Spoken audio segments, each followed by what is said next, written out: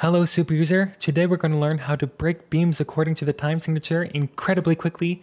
It doesn't matter if you're in a simple time like 4/4 or a compound time like 6/8, it is that easy, and yes, that was real time. To do this, we're going to need three things. First, a plugin named RGP Lua. Second, a script that RGP Lua will run that will break the secondary beams.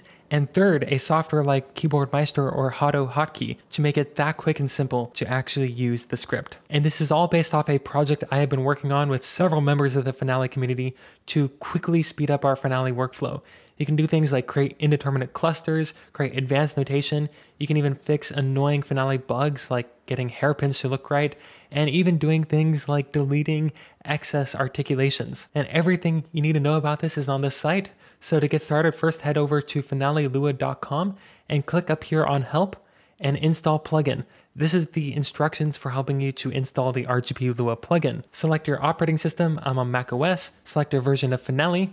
And finally, select which version of the plugin you want to use. RGP Lua is recommended. Select that if you have the option. And then it will give you detailed instructions on how to install this plugin. The exact process is slightly different for everyone, but essentially it involves downloading this RGP Lua file and making sure it is under your plugins folder inside Finale. Then you're going to install the Lua script that actually runs this. So on this website, go to View Scripts and search for Break Beams, and you should find the script called Break Secondary Beams, and you're going to download this.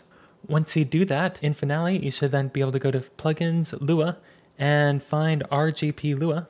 And you're essentially going to add that plugin right here using the add button. Once you do that, restart Finale, highlight a section of music, and then you should be able to see the Break Secondary Beams script inside this folder. And this Lua script will even create a secondary menu item in here called Clear Secondary Beam Breaks that will allow you to actually remove these secondary beam breaks in case you don't like them. And if you need more help with exactly how to install these Lua scripts, again, you can go to finalelua.com, click up to here to help, install scripts this time, and it will give you step-by-step instructions on how to actually install Lua scripts. And the last thing we need is a quick way to actually run the script. Now, I have a Keyboard Maestro macro that basically, using a keyboard shortcut, I can then search through all my Lua scripts because, as you can see, there are literally hundreds in here. And that way I can search for them by name and quickly run them. Now, I already have a video on how to do that, so I'll link to that below the like button. But it does use a software called Keyboard Maestro, which is macOS only.